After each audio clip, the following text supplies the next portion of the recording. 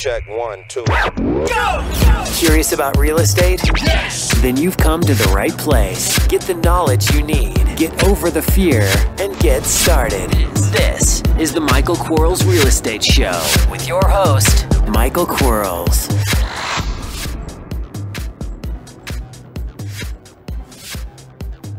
Hello everybody, Michael Quarles with the Michael Quarles Real Estate Show, and welcome to my podcast. Wanted to congratulate everybody for having an outstanding weekend. I certainly did. I enjoyed myself. I spent the entire weekend working on how I can help other people become successful. So we were up until wee hours of the morning speaking to our developers and our programmers about good things that are going to be coming down the pike so you guys can learn and enjoy and have a laugh as well. Today we have podcast number 176. It is 5 questions that were sent in by real estate investors. And remember, if you have a question, send it to support@michaelquarles.com. One more time. support@michaelquarles.com. And for those of you that may not know how to spell Quarles, it is Q-U-A-R, L like Larry, E as in Edward, and S as in Sam. Q-U-A-R-L-E-S. Let's get into these questions. I'm going to try my best. So question number 1. If I have a realtor out knocking on doors and bringing me deals, what would your compensation plan be for this agent? Specifically, if our wholetail fee will be $15,000 after expenses. Keep in mind, if you have a realtor, that realtor is most likely an agent, if not a broker. Makes it a little bit easier if they're a broker, but if they are an agent, the amount of money you pay them is dependent upon what their broker arrangement is with them. So don't get anybody in trouble. If you have a bird dog who is an agent and you happen to be a broker, realize that you have to pay that agent's broker. If you're a broker and that person isn't an agent, keep in mind that you may in fact be violating your broker's license requirement, in that if you pay for a lead and your condition on paying for that lead is if something positive happens for you, then that lead cost or that expense is going to be referred to as a commission. So the Department of Real Estate looks at that and says, well, you're paying an unlicensed person. The way to get around that, if they're getting around seems like we're trying to circumvent it, I don't mean it that way. However, the way it should be done is pay them a fee to their broker. If you don't want to do that, you have to then pay them, or even if they're not an agent or a broker, for all leads, irrespective of the outcome of those leads. So whether or not they produce or not, just much like a lead selling company over the internet. The bigger question is how much do we pay this agent if we're going to do everything legal? How much do we pay them to knock on doors, find us opportunity? Well, personally, I've only bought in one house through the multiple listing service. Now, I know there are a lot of people out there that say, find houses in the multiple listing service. The reason I don't like finding houses in the multiple listing service is because I know there's a fee attached to the marketing of that house. They call it commission, and sometimes that commission is 6%, sometimes it's 5%, sometimes it's 7%. I don't want to pay that 6% in marketing costs. I'd rather spend my marketing dollar and find the deal directly. Getting back to how do we compensate this person? What amount should we compensate them at? I think we have to be very cognizant of not breaking any rules that have been outlined for us and guidelines that have been set for us to follow. I think one way we can do that is to, assuming that we have a corporation, make that party an officer of that corporation, a vice president. You'll notice there's a lot of vice presidents of corporations, and give that person the ability to negotiate on behalf of the corporation. Corporation is then the one buying the property, so they're basically buying a house for themselves, if you want to look at it from the bigger, wider picture or viewpoint. And then in that case, you can create an opportunity based upon performance. This is absolutely a conversation for an attorney, and I would have that. I know how I do it, but I would hate to have someone in Wyoming do it the way I do it, because I do it the way I do it, of course, all across the country, but I'm in California, so I've had my California attorneys review my business model to make sure that I was within the guidelines. And California's guidelines are pretty stiff. So at the end of the day, if you have an agent that's working for a broker and you want to pay that agent, it's the agent and brokers, whatever their condition is. All agents will have an agreement to which they must follow that outlines their commission structure and what they can charge you and what they can't charge you, and set that with their broker, and that's your guideline. Which is why I started off the conversation saying that if it were a broker and not just an agent, that it might be a little bit easier, because a broker can do anything the broker wants to do. In fact, the broker could work for free if they choose to work for free. So if you found a broker to go door knock for you, someone with a broker's license, and quite frankly, it doesn't take a bunch to become a broker, that may be what you want to look for as a broker and not an agent. Bottom line, I'm torn here because I know the reality of an agent is they, on a listing side, they want to make 3%, and on the selling side, they want to make 3% as well. If you're not going to use them for the selling side, somebody else is going to be used for the selling side, then I would say that if they found you a house and a seller that was willing to sell, and you can mitigate in the cost of that marketing by a lower cost, and it wasn't more than 10% of the profit in the deal. So if you were going to make 40 grand, that the 3% that you were going to pay your real estate agent or broker didn't exceed, $4,000, 10% of the 40 grand, then, whatever you want to do. Yeah, pay them 3%. I think that's reasonable.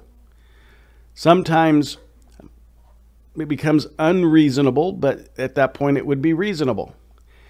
And they may want to do some of the work for you once you have it under contract. I probably would not request them to do that. I know how to manage a real estate transaction, and I have staff members to do that for me. But I think the question is really, you have a bird dog out there that has a real estate license. How much are you going to pay them? You're going to pay them what their broker arrangement is, with the contract that they've signed with their broker, and what it outlines for that compensation. And you're going to be done at that point. So check with them. Don't do anything illegal. There's too many ways to do it correctly. Do it that way.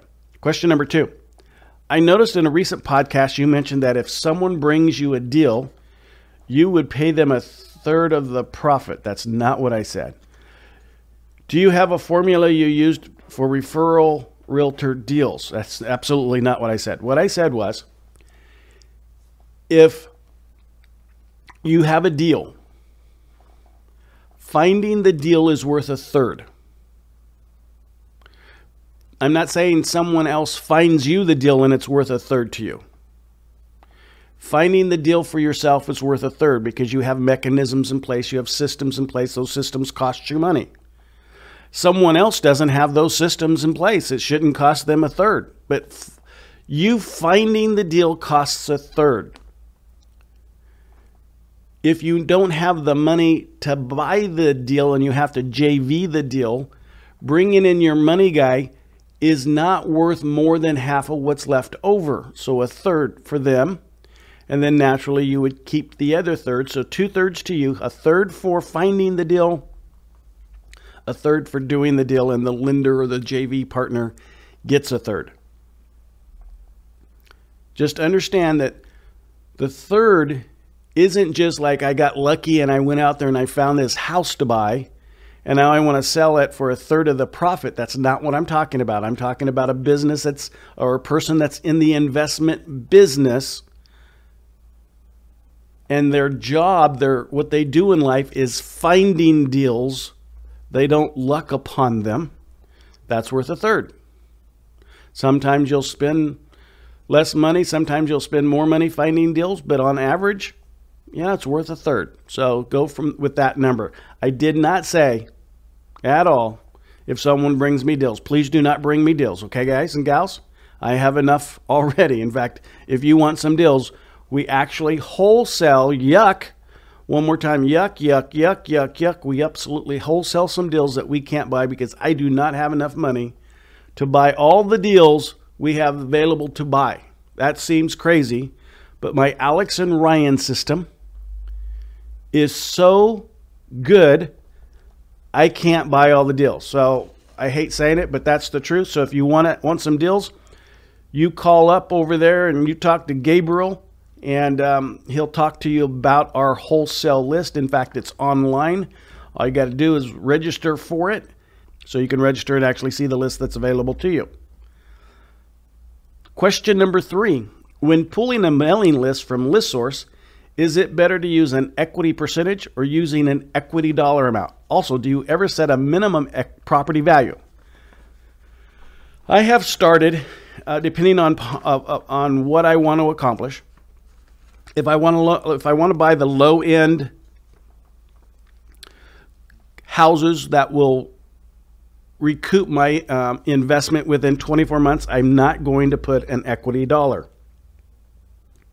If it's my goal to buy not higher end properties, but properties that are more closer to the median value, then I'm going to put a 30% to 100% equity dollar and a $30,000 to the median value dollar. So I'm always going to make sure that the property has a $30,000 equity spread, and it's always going to have at least 30% equity. So when you can do the math on that, you can tell that in doing that, you in fact are placing a minimum property value naturally of $30,000. But I'll buy a house 100%. If someone wants to give me a house that's worth $30,000, I'll buy it all day long. So now from do I put a minimum property value? No, I don't. I use that other criteria to get rid of the $10,000 house. Although I like them, every time I find one, I keep it, because especially if it's rented, because I know I'm going to recapture my my investment within 2 years. I've decided not to be crazy anymore and not to think so negatively about passive income. I think there are some negative passive income formulas out there, and I also believe my passive income formula is not negative. The one I like is I want to recapture again my money, the cost of the property, the entire cost of the property. I'm not talking to the cost of the monthly expenses of the property, like insurance and taxes and maintenance and vacancy. I'm talking about the cost of the property when I bought it. If it was $12,000 and the rent, if I got it 100% rented all the time in 24 months, it would pay off that $12,000. I'm going to buy that property and keep it. That's my passive income formula. So There are some people that say, well, I want $100 a door, $200 a door. I want a 2%. I want whatever it is. That's mine. Whatever it works for you, that's fine. Here's what I don't think you should do in the passive income arena. And I have no clue how I got here, but I apologize, guys. Here I am. I don't think you should buy property based upon tax advantage structure only, but there are a lot of people that do. Don't buy a property just because you need the tax write-off. It needs to be income producing as well. In fact, I have seen people that have bought property where without the tax advantage, it was a negative cash flow. So they fed the property more than it produced until they factored in their tax advantage.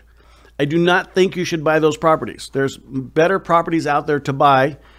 Here's the thing. I don't know if any of you folks go to those speaking things where people get up on stage and they talk for a couple hours, get you all excited. They turn down the air conditioning so it's cold. You got to huddle up and you got to, stay warm, and you're listening. You're in tune with what they're saying.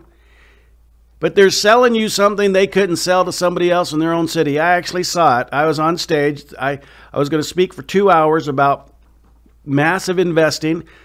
And prior to me getting on stage, a salesperson, for lack of better words, flew to California. He flew from Texas to California to sell. And we were in Huntington Beach, so it's a pretty nice area of California, upscale kind of thing.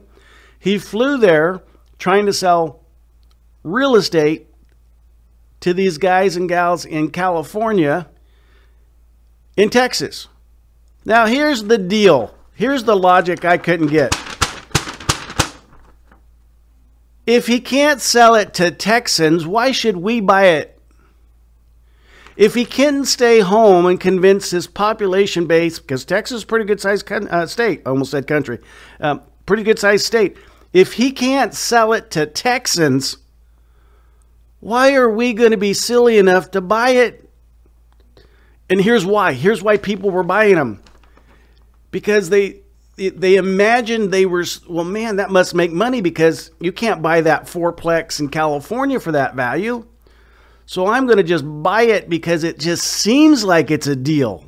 No, don't do it that way. Go, what's it cost? What's my income? How long is it going to take me to get my investment back? Oh, never. I'll never get my investment back because I've got to feed it every month unless I write it off on my taxes. People, let's think a little bit harder. If you have a question, you're getting ready to buy an investment property, you're not sure if you should buy it, you send me an email. Send it to michael@michaelquarles.com, and I'll try my best to give you an answer and guide you in the right direction. But do not buy a piece of property until you know, in fact, 100% it's the right deal for you. Question number 4. Can you explain how to find a BPO agent in new markets you are working in? Oh my goodness, this was a tough one. Well, quite frankly, there's 2 ways to do it. And I can't say either one of the ways is better than the other way. My systems part of me, I'm a guy that just want to have systems, and you follow those systems, and if the system does it, it does it, and we're done. The other side of me, my frugalness, I know I drive a Bentley, and I can say I'm frugal. I'd much rather spend money on things that are worth spending money on than money someplace else. So my frugalness gets involved. So here's the 2 ways. I use a company called Coaster. And I don't know if it's coaster.com or what have you, but it's a BPO company. That's what they do. Is they have agents they've signed up across the country who will go out and give you a BPO. The problem with Coaster, quite frankly, is they charge you $150 per structure, and they're slow. It's kind of like trying to pour syrup in the winter out of the pancakes are sitting there. You got the butter on top of the pancakes and the syrups. You got the syrup jug upside down and nothing's coming out. The pancakes are getting cold. The butter's running off the top, but you can't get the syrup out because it's so cold. That's what it's like sometimes. It takes that long. I've seen paint dryer faster than sometimes Coaster has gotten me a BPO back.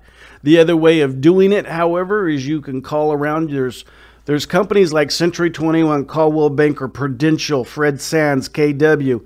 There are companies that are national franchisees, Remaxes, that you can call them up and you can, because there's going to be an agent sitting at what we call the up desk, waiting for the phone to ring. You call that person up and you say, are you a BPO agent? Can you give me a BPO? They say no. Call another one up. Are you a BPO agent? No. Are you one? No. Yes, I am. Great. I have a BPO to be done on this property. And what I'd like to have you do is set an appointment with the seller to go in and do a BPO. And when I buy it, I want to list it with you. And they may either hang up on you, say, great, thank you, or say, no, I don't do it that way.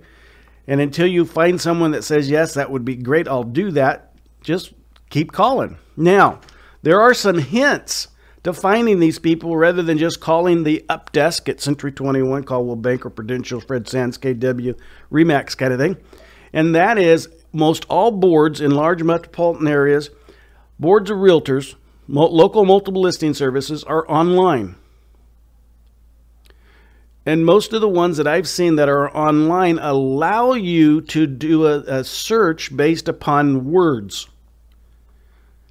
Some of those words and the keyword that I would want to do a search at. So if I go into Visalia, California, and I want to find an agent to do a BPO, I'm going to go to the Visalia Public Record Board. They have a private side and a public record side, or public side. I'm going to type into their public side, show me houses that have REO attached to it. Those are real estate owned properties by a bank. Those are houses that went through foreclosure. The bank now owns them. I want to find the REO agent because the REO agent does a BPO for their lender prior to getting that listing. And I know they're trained to do that BPO because a BPO is much more strict and stringent of a task than a CMA, comparative market analysis. So I want to call that REO agent and see if they do private BPOs. If they do, I'm going to have them go out and give me one. Now they may charge me. I don't care. I paid Coaster up to $150. I'm just trying to get it done faster than Coaster does with their time frame some days and get it back to me. So again, two simple ways. Call Coaster. Let them do all the work. Be a little bit more frugal. Find someone on your own. Sometimes they won't charge you. Sometimes they will charge you. BPO agents are typically REO agents. And find your REO agent. The nice thing about, by the way, the nice thing about the REO agent is they're not just giving you a BPO. They also have the arsenal of contractors, and they understand the rehab part of real estate investing because most every foreclosure needs something done to it because people aren't polite to houses. Few people are, move out of a foreclosed house with love and care. They're frustrated and angry, and that's what it looks like when they move out. They just leave stuff all over the place. They damage things because it's no longer, they're not emotionally tied to the real estate anymore. They're not going to take care of it. And so those REO agents have those service providers, and they're used to getting prices and understanding valuation from a rehab perspective, which most agents don't understand. So dealing with an REO agent is great. Now, they're listing agents. They're not selling agents. So understand that they probably wouldn't be the one who will eventually sell your property. Their whole goal in life is to take listings, which is okay. That it's how you get houses on the multiple listing service. It's a fine thing. Hope that made sense. I know I'm getting long-winded. Last question, question number 5. What are the most common objections you hear from sellers when negotiating a sub-2 purchase for wholetailing? No. Don't want to. Don't understand it. Other than that, yeah, but we just explain it to them. There's 17 objection handlers for subject to financing. There's only 17. Been doing this long enough. It's only 17. And I could go through them if you'd like. Not going to do it on today's call. But if someone wants to write in and say, hey, can Mike go through the top 5 questions, the top 10 questions, the top 17 objection handlers for subject to? I don't have time. I don't mind doing that on another podcast. The reality, though, is an objection only occurs when we haven't done our job. And let me clarify that for you. Someone can only ask me an objection or present an objection when I haven't already answered their question within my presentation. When I haven't already, using NLP, using some tonality, using some embedded command, some positive and negative reinforcement. When I haven't already set them up to agree, then there's objections that I have to handle. And just understand that it's about what we didn't do correctly. Because one of the things we ask a seller, especially when we look at subject to, we ask them the subject to question, which is question number 4 on the inbound seller script, which is, let me tell you a little bit about how I buy houses. And you go through your spiel, and one of the last sentences in that spiel is, and what we're going to do is we're going to be responsible for the mortgage and subtract that and come up with a walkaway money. How much walkaway money would you like when you sell your house to me today? The amount of money that you think is fair after we become responsible for that mortgage. Did I say that I was going to pay the mortgage off? No. I'm eventually going to pay it off, but I'm going to become responsible for it. That's the introduction of subject to. They could ask me, what do you mean by that? And I'm going to go into it and what I mean by that. I don't have an issue with explaining to them what subject to is. Most of the time they won't ask me that. But then my next conversation as I go out there, you do understand what subject to is, correct? And they may say yes. Even if they say yes, I'm going to explain to them what subject to is, because some people say they understand something just because they don't want to feel a little silly. And I don't want them to feel silly or unknowing, and I certainly don't want to get all the way into escrow and then think, oh, well, I didn't realize that's what subject to meant. I want to be above board and let them know. So I'm going to start explaining, just like I did over the phone when I asked you what amount of money you wanted to walk away with after we took care of the mortgage and became responsible for it. What we intend to do, and we go through using objection handlers, present them with the reason to say yes to or subject to. But again, if someone or many of you want to know what the subject to objection handlers are, just, write us and say, hey, can Mike explain that on a podcast? I'd take the whole hour. It'd be a long one. I'll take a whole hour. I'll explain it. I don't have an issue with that at all. It's going to be a little hard to do it now because I've been on the podcast so long already. And gosh, yes, it's already been 30 minutes. Let's do a couple in-house announcements. Great 2016. The start of 2016, I want to commend you guys and gals out there. I want to appreciate what you have done for yourselves in the beginning of 2016, because I have noticed it at Yellow Letters. Some of you have set little goals, which is great. Goal setting is great. Some of you have set massive goals, which is awesome. I mean, it tickles me. And I just want to, some of you guys and gals, I want to give you love, because I can see you successfully doing what you want to do, because you just did it. You made the commitment. You're doing it. I want to hug you guys. Those of you who just decided that you're going to take 2016 and you're going to kill it and you're going to conquer it and you're never not going to have anything you want ever again. Man, you guys did excellent in the beginning of 2016. Let's keep it up. Let's not, oh, that was all exciting. I went to the gym twice kind of concept. Let's keep it going. If you haven't started your marketing in 2016, get that platinum card, get that 15% discount, and let's start. Hit that mail. The other thing, and I think this is pretty cool. I have set up,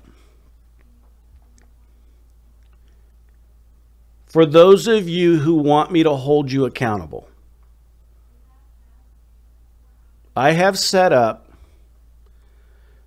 a way for you to go onto my michaelquarles.com site and sign up free of charge, no cost to you, none whatsoever, free, absolutely free, a way for me to hold you accountable. If you're like me, a lot of you are, because I'm just normal.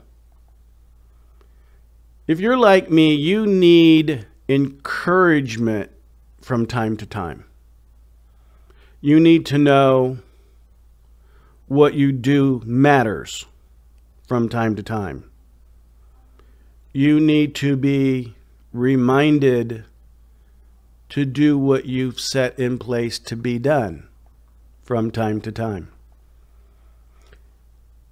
And if you want me to help you with that, I have set up a platform that I will do that on a daily basis, and it is absolutely free. I will help you be accountable to yourself, to the goals that you've set for 2016, and I'm going to do it in a way that is both polite and productive. So if you want to do that, you'll see it on michaelquarles.com. If you don't see it, can't find it, send support an email at support@michaelquarles.com, and we'll guide you in the right direction. But again, I'm just going to hold you accountable. If you ask me to hold you accountable, if you tell me what your goals are going to be, and you don't achieve them, if I ask you every day if you achieved your goals, eventually you're either going to ask me to stop asking you, or you're going to start achieving them. One of those two things. And, really only one of those are better. If you tell me to stop asking you because you haven't achieved something you want to achieve, well, shame on us. Because if I can't figure out a way for you to achieve what you want to achieve within the guidelines and the parameters that you can achieve them within, that's all I have, guys and gals. I appreciate you having the patience to put up with me for 35 or 6 minutes. And we'll talk soon. You have a wonderful day and go kill a house. Bye-bye. Thanks for listening to the Michael Quarles Real Estate Show. Get more info and stay in touch at michaelquarles.com.